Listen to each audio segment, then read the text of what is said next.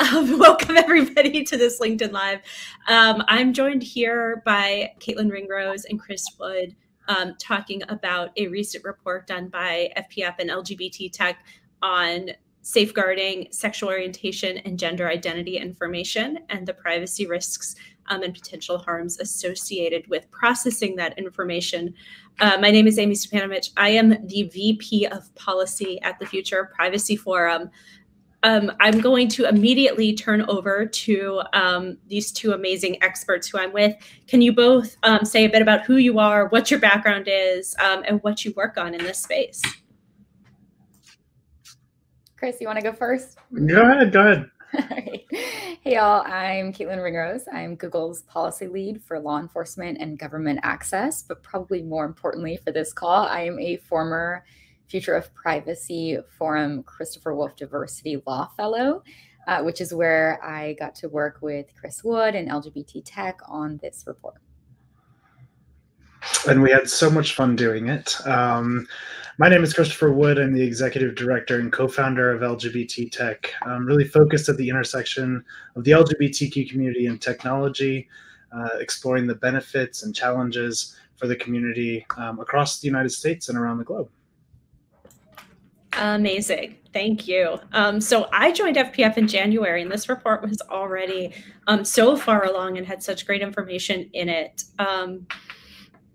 I want to turn to the two of you. How did this report come about, and why was it so important when you started it, and why might it even be more important maybe today as it was published? So I'll be honest, the way this started, with LGBT Tech and Future Privacy Forum, we've been working in and around each other for many years, always having very interesting conversations about data, the use of data, but in particular, this particular topic came up before COVID, and really thinking about the LGBTQ community and the data that was being collected around the LGBTQ community and how it was being used, not just negatively, but also positively, or not being used because of the fears of what it could potentially do.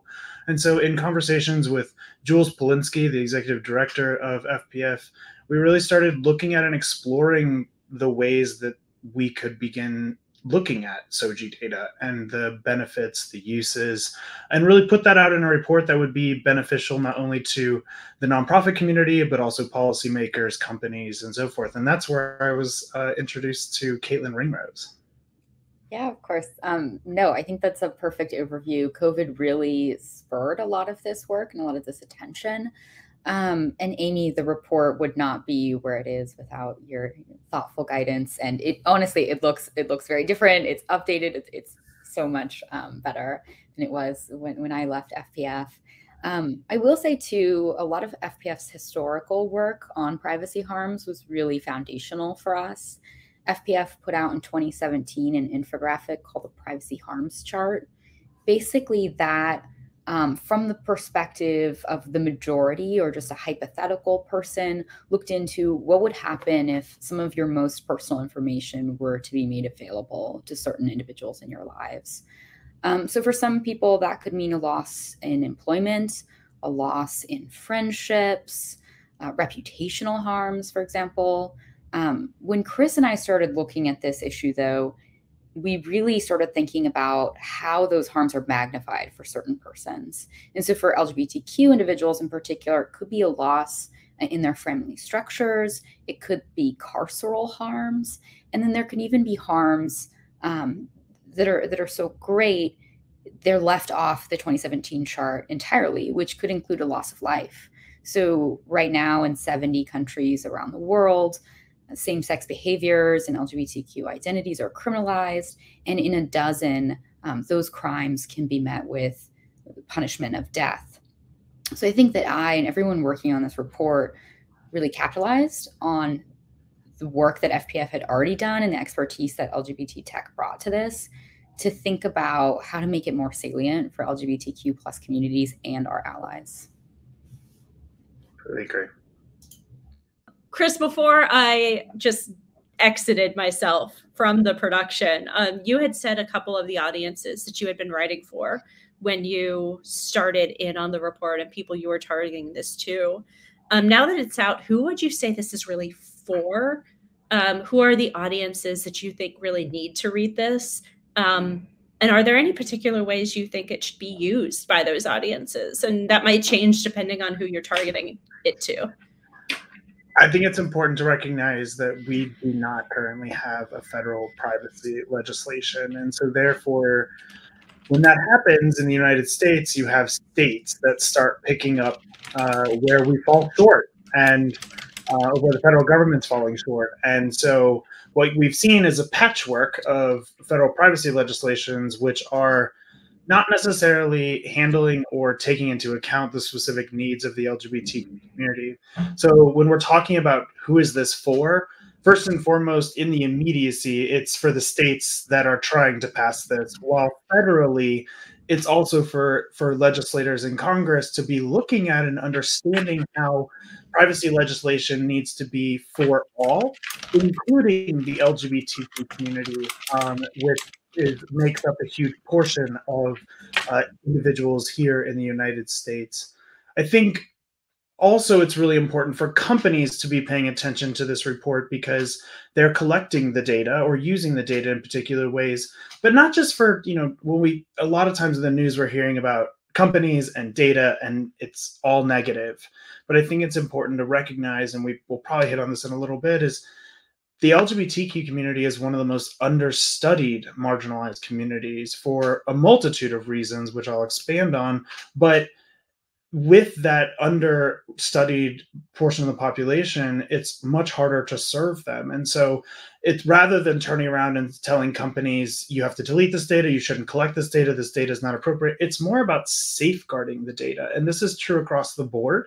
And so anyone that is working with data or is trying to legislate around data, it's important for individuals to understand what portions of data might be sensitive, what portions of data might be sensitive for the LGBTQ community specifically, and how can they implement rules within their companies or policies with, in the state or federal levels that can protect these individuals while still allowing the opportunity for research and continued exploration of how technologies can benefit the LGBTQ community. Chris, that was amazing. I have to underscore everything you just said was perfect. So totally on point. And the report really calls out explicitly organizations and policymakers as being these greatest change makers, right? Chris, like you said, it's individuals who have the data, they have this great responsibility, and they can act change on such a broad scale so quickly. There's so much work that goes into how individuals can access the tools they need to protect themselves. When we're talking about privacy, it's always, use this certain system or use this setting, et cetera. But I think it's really fantastic that we put the focus or the onus and the burden on those who really can do the most and can do the most right away. So the report does those, 5 recommendations or encourages those 5 recommendations. It encourages actors like organizations and policymakers to recognize the sensitivity of this data, to inventory and classify it to the extent possible, to evaluate protections for SOGI information, support efforts to promote inclusion, representation, equity, and prevent discrimination, and also support and encourage additional research. So overall, if this report does any of that or encourages any of those actors to take those steps, I would consider it a job well done. I also think it's great that it's continuing to catalyze conversations like this. I would love to see it being cited in additional research, even if that research says, hey, this was helpful, but it just really is a start. One of the things I really was moved by in this report, even in the early drafts, was the long history that it details of ways that privacy has been denied to LGBTQ individuals and communities. And I learned so much from reading, helping research. It was just a wealth of information that got included. And I'm wondering, is there anything that either of you learned writing the report that have stuck with you? Any one or two or even more things that you've just taken into your life or absorbed that you might not have known before? Yeah, I feel like we all became kind of mini historians after this paper. And Chris, I feel like this was your favorite part too. You're always like, "Oh, I found this new research," or "I watched this new film."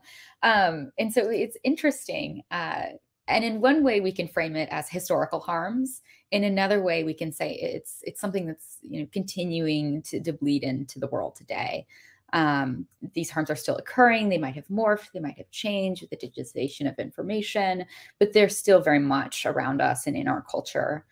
So for me, I thought most interesting in the report was our description of the Lavender Scare, which was this period between 1940 to 1975, where the US federal government really purged federal civil workforce, or the workforce of LGBTQ workers, right?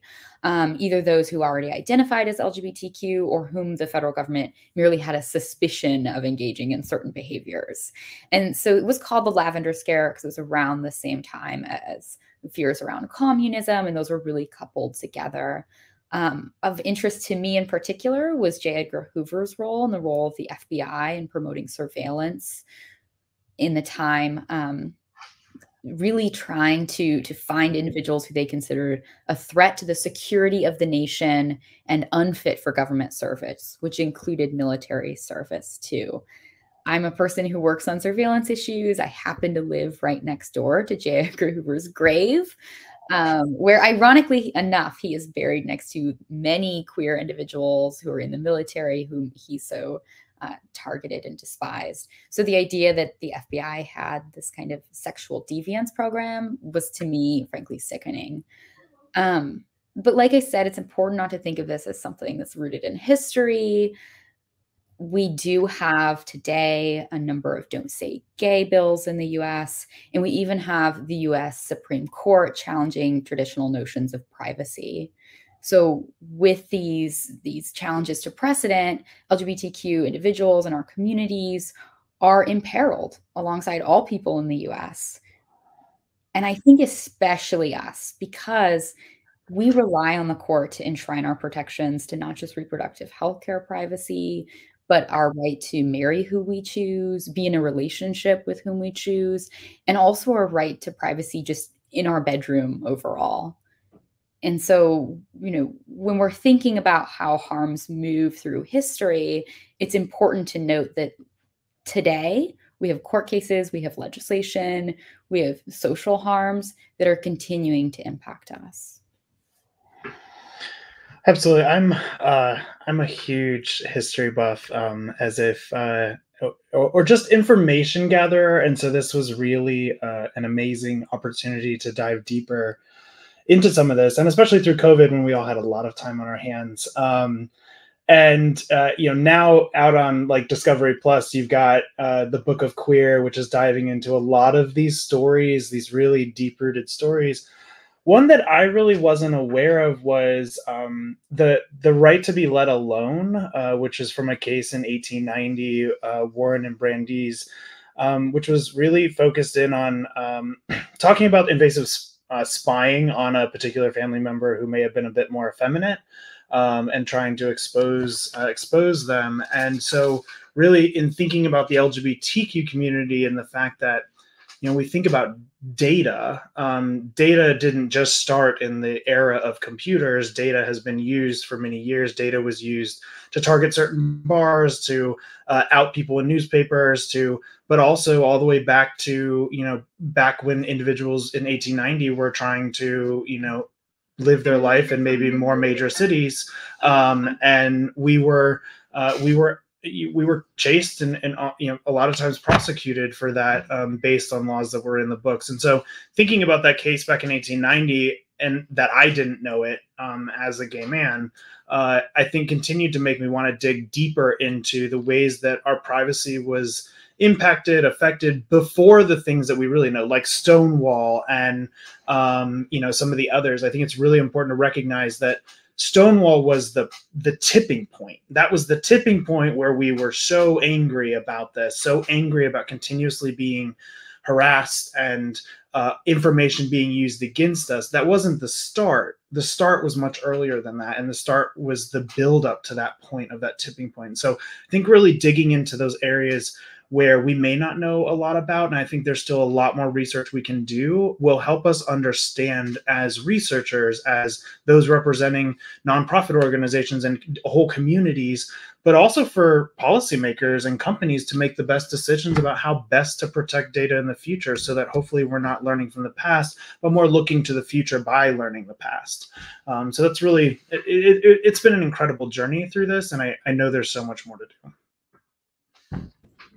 And of course, that report is available both through LGBT Tech and at the FPF website at the link that's being shown on the screen. Anybody who's tuning in now, if you have questions for Katelyn and Chris on the report or on this issue, please feel free to put them in, and we'll get to those as we continue to go through this conversation.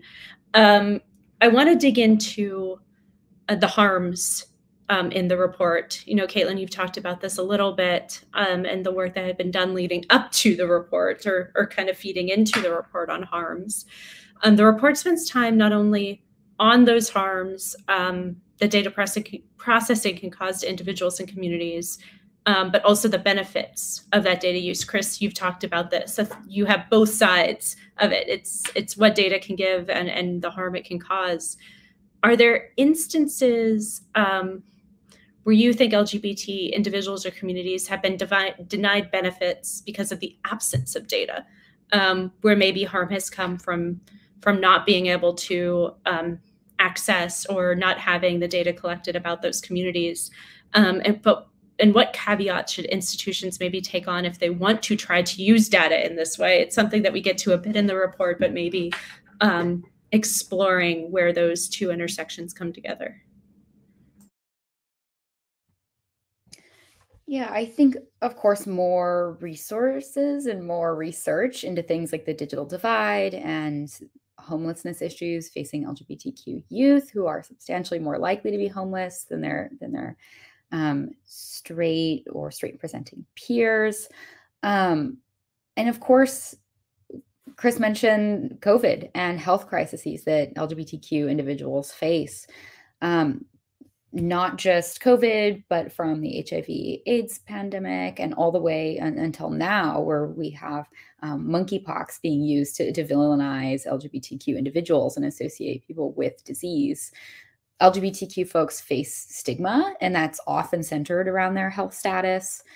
Today, just very recently, we have a number of guidance coming out from organizations like GLAAD, basically censuring press organizations from spreading misinformation about how disease moves through communities, noting that that it's important to focus on facts and not on people, and really pushing the fact that public health officials and the media needs to promote true information, and they can't do that without having that information and having done that research. And so it's everything. It's from how healthy we are, how we access the internet, how we find new relationships, and also how our children experience home lives, right? All of that can be made better by research, by resources, but also by a degree of care and understanding of those issues that might come about through research. But I would also argue too that it's something that we need to address foundationally. We need to ensure that as a nation, we're caring about everyone and not just leaving folks to fall between the cracks. I completely agree with everything that Katelyn said. And oftentimes what came up, I mean, I think one of the most powerful conversations I had was really early in the foundation of forming LGBT Tech, and that was with Christopher Wolf, the other founder of FPF, and talking about the benefits of having data and the benefits of having data to help a community. Because when you have more information, you have more data points, as long as they're being used by the right people and when they're being used appropriately, you can actually save a lot more lives. You can help individuals access better healthcare, find housing, employment, support services. on and on and on. There's been a lot of reports coming out about the fact that LGBTQ individuals are staying in rural communities more, but yet we don't necessarily know how they're accessing LGBTQ specific services. How is their healthcare? What are some of the issues that they're facing? I also look at where we've gone through different administrations, or we've gone through different places in history where the LGBTQ community has been erased from a lot of things. There's even in the formation, since the formation of LGBT Tech, we've seen information that was worked on within government agencies that has been completely erased or completely disappears, even though it's extremely important and helpful and actually counts an entire portion of the population and their specific needs. And so regardless of anyone's political view, at the end of the day, we're all people, and we're all people who live in the same country, who are in need of specific services. And the more research that we have, when it's used appropriately, and when we're using data to go ahead and help people, then we are actually creating a better operating community. We're creating a society where we can actually help each other. And so it's really important to not just throw the baby out with the bathwater, for lack of better words, but really look at how do we safeguard this data? How do we ensure that individuals are ensuring that SOGI data and whatever that data may be is protected in a particular way, either through legislation or by companies taking the right actions, because that's important. For a long time, we've seen where the absence of data also means that it's easier to deny the existence of the entire community, which we know to date is not true. And actually, in fact, every single time that we're able to collect more information about individuals living in different parts of the country, what we're finding is that there's actually more LGBTQ individuals than we originally thought. So I think that's important to be thinking about as we're continuing to explore this, continuing to write legislative bills federally that protect privacy, and as companies are looking at safeguarding their data and doing right by not only their customers, but the communities that they serve. I want to stick on this for another question. Chris, you talk about organizations protecting that data when they take it in to make sure that it's not used in certain ways. And I always get drawn back into this story of the US Census. We just went through a census. We know the importance of it. It gets drilled into the entire populace every 10 years in creating metrics, measuring populations, et cetera. The list goes on and on. So we're told the importance of participating. But we also know that this past census, there were some efforts to include certain questions that were met with great resistance from advocacy groups and communities. And historically, we also know that the census was one source of information used, for example, during World War II to put individuals in internment camps and other really feed really harmful activities by the US government. And so maybe what are steps as we look toward the recent Dobbs decision and what might be coming out of the Supreme Court in the future, where maybe some of the rights that individuals have and luckily have been recently recognized by the judicial system, that recognition might get rolled back. What are some things that we might be needing to discuss around specifically protecting data when it's collected? Because as you very eloquently laid out, we can't ignore or delete or remove evidence of these populations.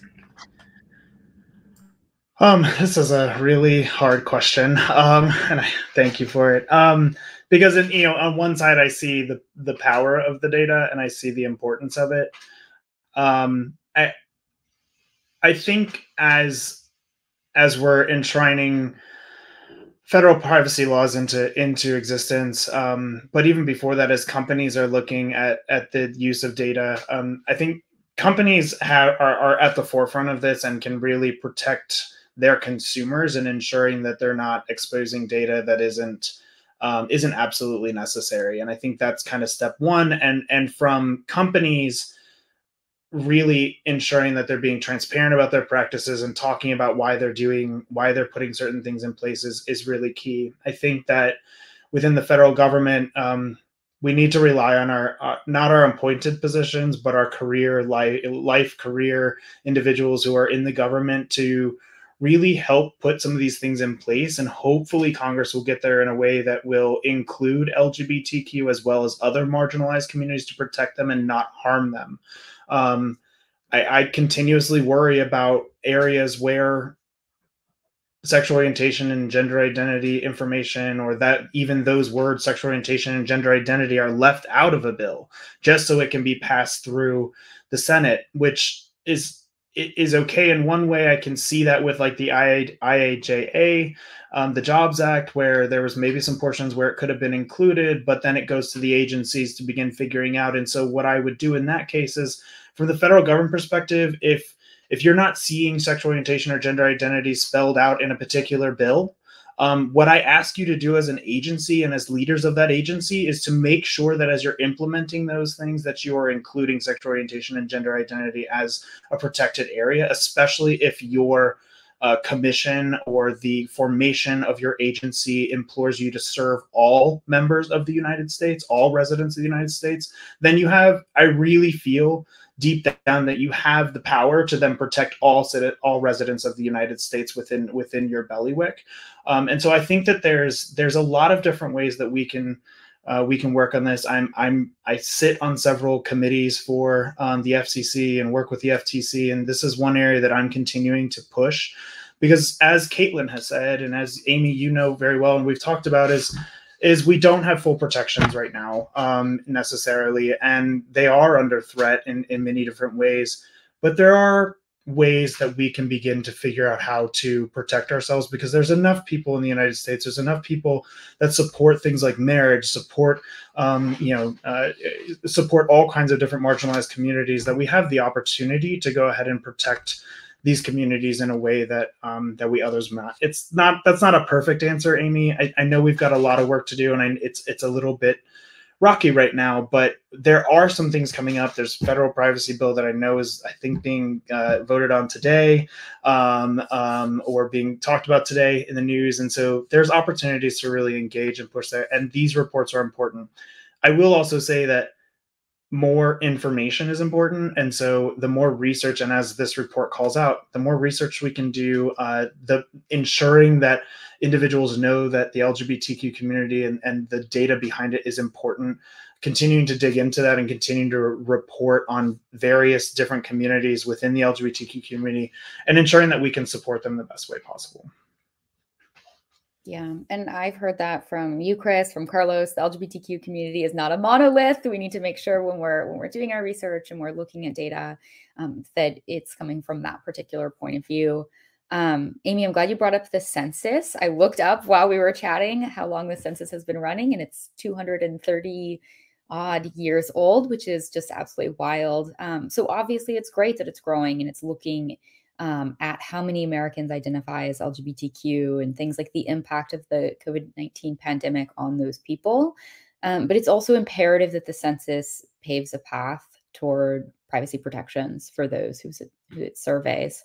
That's why it's so great that they adopted differential privacy recently. And it's one of the things we promote in our report around trying to make sure that if you're collecting identifiable data in research, for research like the census does, that you employ de-identification methods whenever possible. And then there's also another great FPF report on DID. It's a de-identification chart, which might come in handy there. So I think we have a question from Gloria asking if either of you have thoughts about the work of Kevin Guyen. I'm definitely pronouncing that wrong, with my apologies, precisely about the issues that we are currently discussing, referencing his book, Queer Data. If you have had a chance to read that or any of those other resources. I haven't. I came prepared with like a few books that I thought are awesome to recommend at the end of this. But now I'm also going to buy Kevin's book. That's a really good shout out. I'm always looking for new things to read.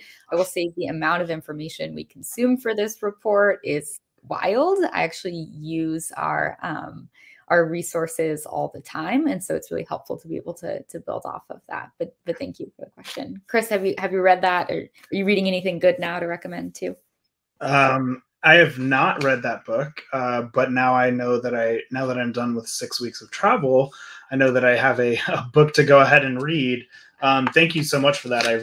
I do really appreciate it. We have definitely, a lot of times we've talked to several academics that are in this space and looking at it through a very queer lens, as well as I have the opportunity to work with a lot of STEAM professionals or STEM professionals that are in this space and maybe doing research or maybe on the more academic side. And I will say that there are some really brilliant minds thinking about this from an academic perspective. And I think the most important thing that as NGOs and those that are really looking at how it impacts on the daily lives of LGBTQ, it's really translating that academic research and putting it into practice as it relates to the federal government or the state legislators, and in making sure that that translation is made really clear in a way that's actually going to help the LGBTQ community. So I look forward to diving into that. And if you would like to talk to me more about it as we get to it, please,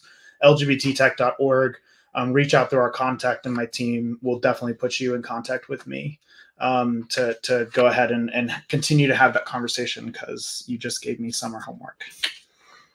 I want to actually dig into this a little. Katelyn, you've been tweeting some of the people who helped get involved and inspire and consult on this report. You just mentioned how much research went into this. Chris, I know that you have a lot of folks in the space. Katelyn, you held up books by Professor Scott Skinner Thompson, a former colleague of mine at Colorado Law School, writing Privacy at the Margins, big fan, and Ruha Benjamin as well was the other book you held up. Who are the people who you'd maybe like to thank before we go on to the next question, or you thought were pretty instrumental, great resources as you went through on your research? So we did a little bit of thank yous in the report itself, and I do not think that that was enough. We stood on the shoulders of giants to write this report. We shamelessly quoted them and threw them their work into our citations. But I think overall, we're talking about supporting researchers. It's important to buy their books, to attend their talks, and to make sure that we're putting their names in our mouths as much as possible. So thanks so much, Amie, for the opportunity to do that. I think Professor Benjamin's book, Professor Skinner Thompson's books are fantastic. I do want to mention Oz Keys, too, wrote Body Instrumental, which is fantastic, about the harms of gender recognition and AI systems. Joe Jerome's work on VR, AR.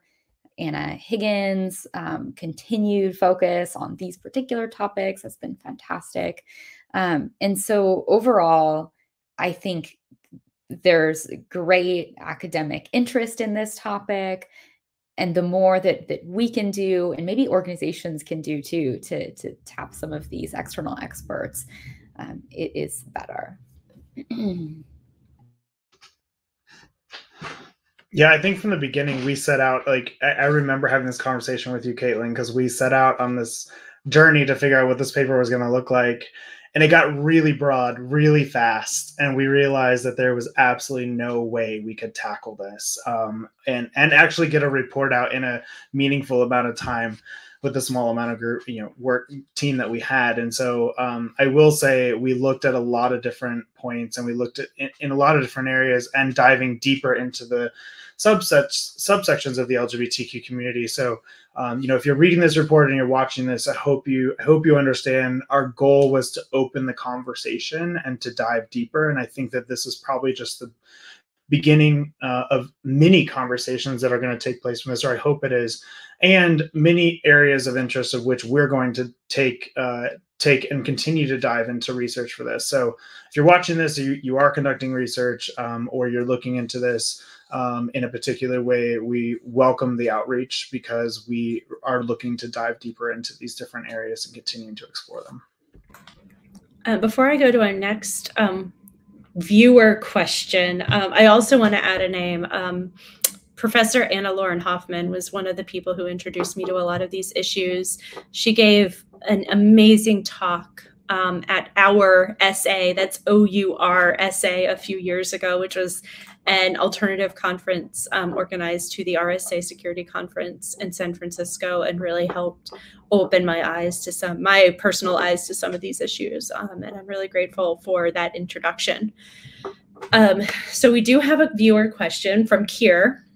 The ADPPA, and I don't like necessarily relying on acronyms. So for those who don't know, that is the American Data Privacy and Protection Act that is currently being maybe right now or just recently voted on in the House Senate, the House Commerce Committee.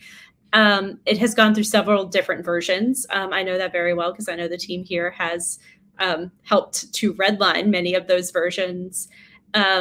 And in those versions, the language has changed to classify sexual orientation as a sensitive data category and to include in non-discrimination provisions. That language has gone from sexual orientation, sex, sexual behavior. In your mind, coming from this statutory language perspective, is any of those terms more or less inclusive or stronger than any of the other terms? It's a good question. I saw similar language in Washington Privacy Act around covered data insofar as sensitive data. Just to kind of set the stage here, sensitive data under a lot of these privacy laws is one subsect of personal information. It can afford individuals greater protections. It might impose certain obligations on companies that aren't there for other data types, like your name, or maybe your business address, et cetera. So the inclusion of so-called SOGI data in this list is actually really helpful.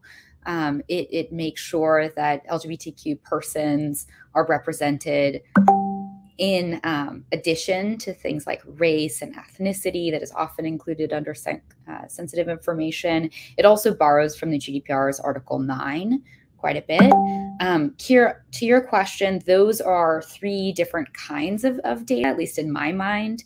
An individual sexual orientation might mean who they're attracted to, sometimes who they sleep with, maybe not. A person's sex can be their biological sex. It can be their gender identity. Oftentimes in things like the court case Bostock, for example, we did see that gender identity was codified as sex. And then things like sexual behavior, a lot of folks think that that's the same as sexual orientation, but it's really not. There are people who consider themselves a man who has sex with men, for example, but maybe not gay or bisexual. And so it is important that we recognize each of these terms as different and covering different classes of persons and data, affording them greater protections.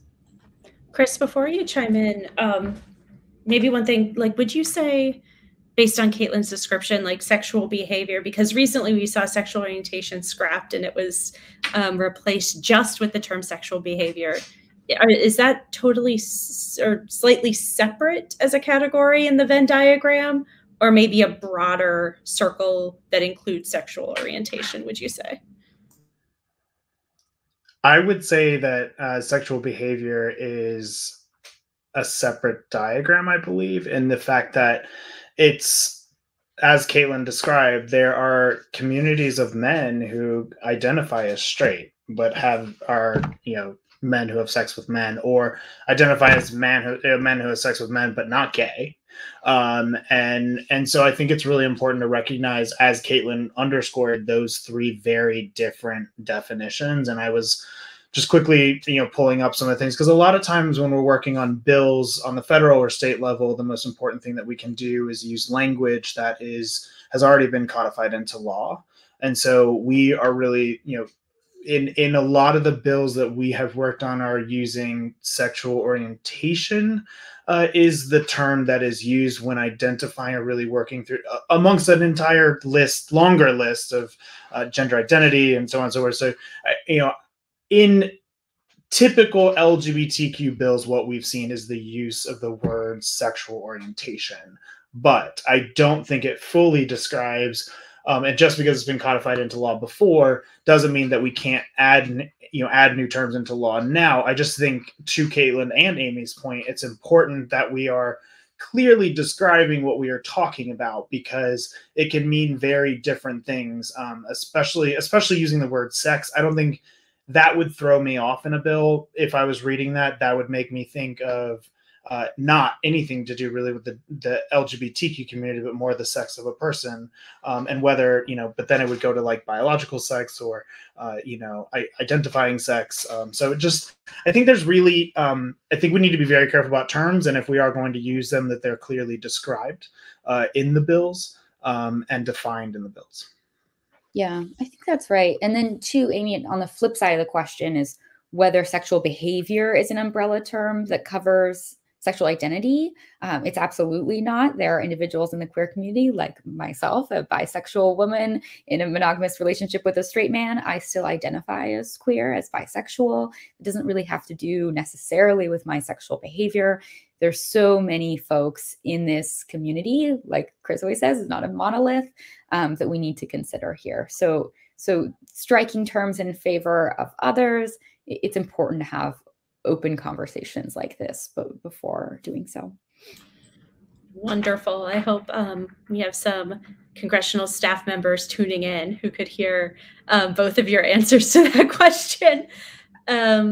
So again, any of the people who are tuning in, viewing, watching this on LinkedIn, please do give us your questions. We have about 17.5 minutes left of this conversation, which will not be enough time, given just what we have heard and what we've been able to discuss so far. I do want to turn back to the report. Katelyn, you discussed early on that there are 5 key recommendations that kind of round out the report directed at organizations. If you had the executive of a company, big company, small company, like ghost figure standing next to you right now, hologram, maybe, I guess, we'll make it an immersive experience. What is the thing that you would say that they could do tomorrow that might show a meaningful commitment to addressing the issues that are raised in the report, maybe other than actually just reading the report, which I hope is the first thing that they're going to do? Yeah, of course. If you're watching this now, read the report for sure. I also see too often that companies rely on impacted individuals who are already, struggling in this world that often doesn't respect them or their rights to do this work, to engage in this research, to bring them solutions. And that's just too burdensome, right? Hire and invest in the folks, even externally, who are already doing this work, who are experts in the space. You're a CEO, you maybe have resources. You also don't have to reinvent the wheel. Like Chris has mentioned, there may be no federal comprehensive privacy law, but you can undertake your own practices. You can borrow best practices from others and from orgs like FPF, frankly, that have them there ready for you to use. You can implement those on your own time. You could start doing it tomorrow. And you can also look inward at yourself and your own workforce. I think all too often, too, we talk about being a welcoming place for new hires, encouraging new folks to get into the field, especially the tech field, but we forget to look at our existing workforce, folks who come to work every day and are feeling like maybe they're not supported and their contributions aren't supported either. So I would say, outside of this privacy conversation overall, make sure you're respecting your own workers and your own internal leadership. So in short, I think read the report, make sure that you're relying on external and internal expertise as much as possible, but also not overly burdening folks who already struggle with these issues. And then despite, everything going on the world, take care of the folks who work in your organization. I can underscore everything Katelyn is saying. I would say, also read the report and also take the time to really think through the ways that your particular business or your work is impacting a marginalized community specifically. As Katelyn said, don't put the burden on those who may identify with a particular community, you know, to come up with all the answers. But also it's sometimes also really helpful just to ask questions and just to listen, or just of interest, not to implement, and learn. Ask questions of LGBTQ leaders. Feel free to reach out to me, or any of the others that you're in touch with. I think it's important to recognize that the current landscape of the United States, and in particular state by state, because there are over 300 anti-LGBTQ bills across the country right now, but also recognize, especially in the tech fields, that technology really doesn't know borders. A lot of technology is outside of the United States as well. So understanding the landscape of the world and think about the data that you're collecting. How is it being used for the benefit of the company? How is it being used for the benefit of the communities in which you're trying to reach and serve? I think we just came out of June and Pride Month, where I think I was home for a total of 6 days in the month of June. But I will say that all too often it's like, you know, the corporate shingles go up for Pride and, you know, look beautiful and their logos change, and then we leave Pride and, you know, that all goes away. But it's really important to make sure that we're thinking about it all year round. We're thinking about the intersectionalities, and that we're thinking about how not only the data we're collecting to use for the companies, but how can we use that data to actually help the communities in which we're trying to reach, and turn this on its head. And how do you create a company? How are you doing things within your company that are innovative, unique, different, that really put your money where your mouth is, and say, not only are we going to try to cater to this community, not only are we going to hire individuals from this community, ensure that they're represented inside the community, inside our company at all levels, including our board, but how are we also ensuring that we're giving back to the communities in which we rely on so much? I recognize it's hard for smaller companies as well, but I think if you're baking it in from the beginning and you're thinking about that from the very beginning, then your company has a higher chance of succeeding, because you're being inclusive from the ground up. And then just being sensitive about, I've heard most recently with some of these decisions coming down is like, okay, we're just going to delete all this data. We don't want to be in trouble for using it. You know, we're hearing about some decisions that may come down from certain certain overseers of data that are saying, don't keep this data. That can also be detrimental, because one of the highest users of LGBTQ data are nonprofit organizations that are trying to reach their communities. So when you go and you delete data and we can't reach our communities, then it becomes really hard. And then it goes to my earlier point of, if we don't have the data, then it's almost like we don't exist. So just be careful and think through what you're doing there. It's better to safeguard and protect that data, de-identify that data, as Katelyn recommended, before just going out and deleting it. So those are kind of my points to add to Katelyn's already really good points. So you both have worked in the privacy space. I imagine you, like myself, have heard countless times, maybe more times than you can count. Why do people care about privacy if they have nothing to hide? Kind of the thought that this isn't a big deal to certain people, which I've always thought of as a very privileged argument. And maybe in this context, more than any other context, that argument might be able to be made. So I'm wondering if you might have a message to people in this conversation, above all others, when they say, I have nothing to hide, what that might mean in the privacy space. It's the worst, the absolute worst statement ever. It reminds me of like the post-World War II poem, you know, then they came for me, there was no one left to speak out for me. I agree that it's incredibly privileged. I hear this from people who maybe don't have bodies or identities, that have been over-policed, surveilled, had their speech or activities chilled, maybe individuals who really haven't felt that from their government, from their community, etc. I never hear this from people who have suffered these harms because of their race or their religion or their LGBTQ status. I would also ask those people that even if you're not worried for yourself, even if the poem doesn't speak to you, where is your allyship and where is your empathy Chris said earlier that if we erase this data or absence of data about LGBTQ persons, it makes it easier to deny that they exist.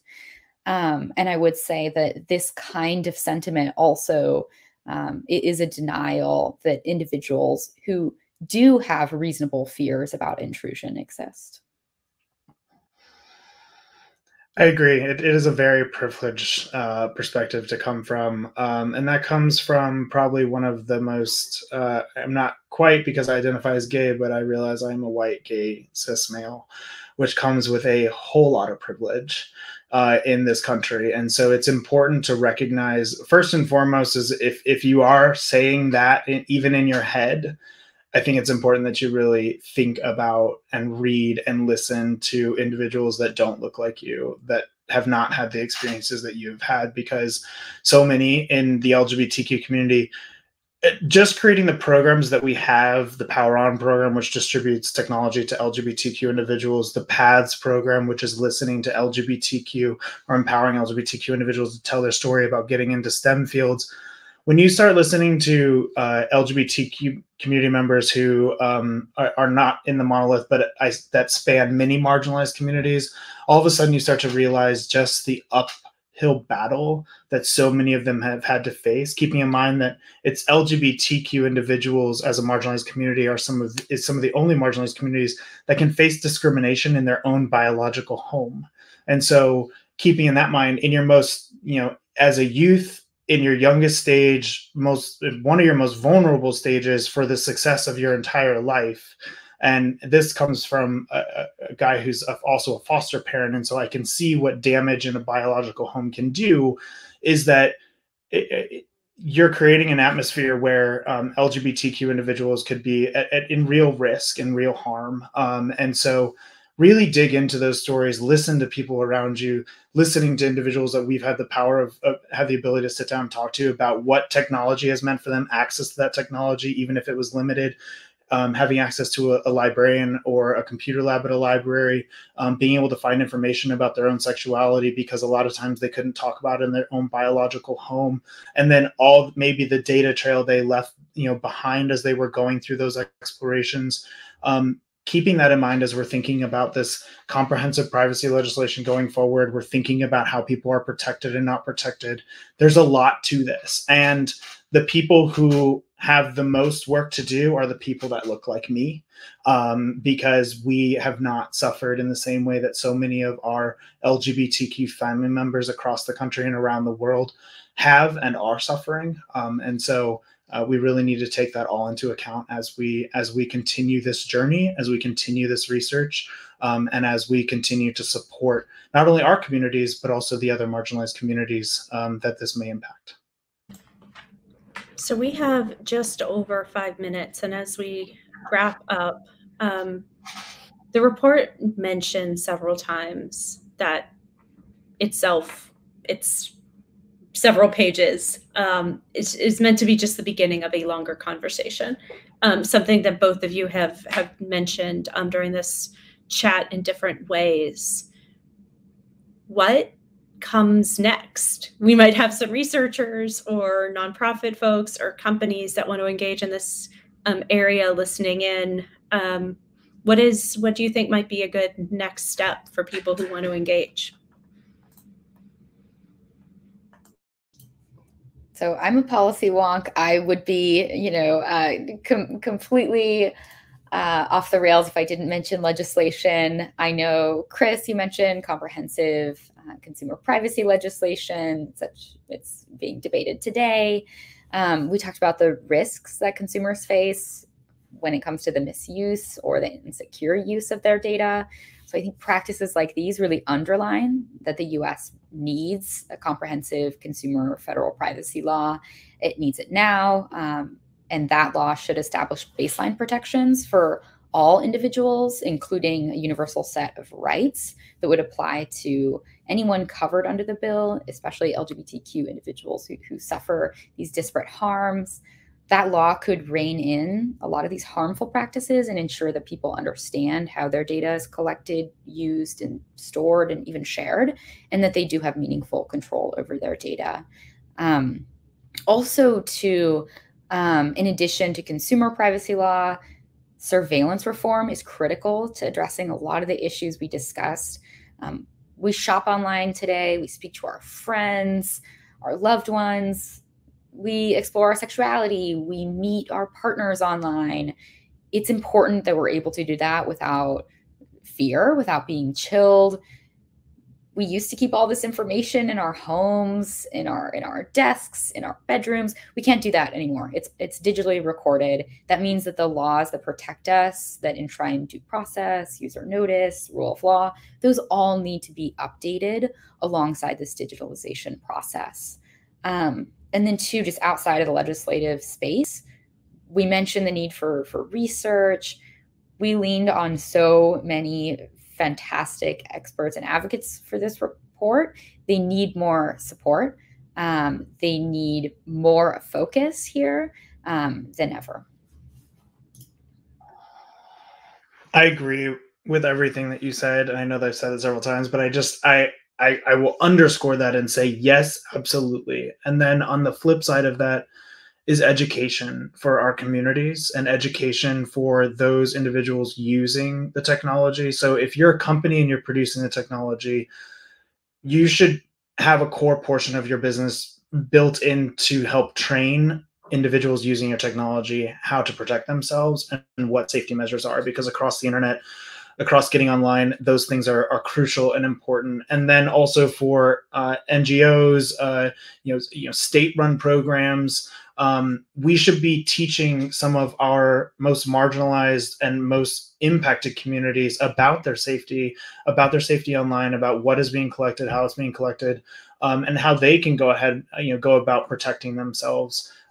Especially as some of these things go into place, if we do get laws passed and we do, then we need to make sure that people understand their rights in the most basic form and not legal language, because that is where individuals can then empower themselves to take control of their data, take control of the information that's out there about them, and protect themselves in ways that those are across the country and potentially around the world. So I just really underscore the education component, which can take multiple facets. But I think first and foremost, we need to get these laws passed. We need to make sure that something is enshrined, because I think we're ending up with a patchwork of laws that is going to become troublesome really soon. So we have just about a minute left, and I want to raise this question from James, who goes back to my point about you having nothing to hide, and says, is there something you would say to individuals who think that their privacy is already gone, and maybe the only way to maintain it is going off the grid, and that might be a particularly pervasive viewpoint amongst queer youth?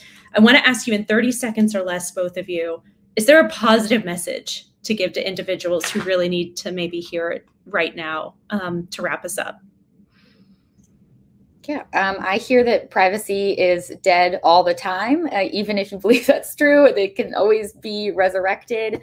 I'm not sure about going off the grid. I think it's frankly today impossible for youth and for all of us, especially during the pandemic. We've had to use social media platforms to keep up with our families. We've had to chat with them over our apps. We've had to place calls. We have to access local resources over video chat, or even engage in this call today. I had to use video chat. So if going off the grid isn't possible, especially not possible for everyone, we need to look to better solutions. I'll be very quick. Really look at how you're engaging online. And if you're not comfortable in certain ways, then don't engage that way. That's not necessarily going off the grid. That's just self-editing. You can also use various platforms in order to protect your identity. Look at encryption, look at encryption-based software or apps, and make sure that you know what you're using, because you can communicate without going completely off the grid. Thank you, Chris. Thank you, Katelyn. Thanks to everybody who tuned in. Read the report. This has been such a great conversation. I appreciate both of you and your work. Keep doing great work. Have a great day. Thank you. Thanks all. Bye.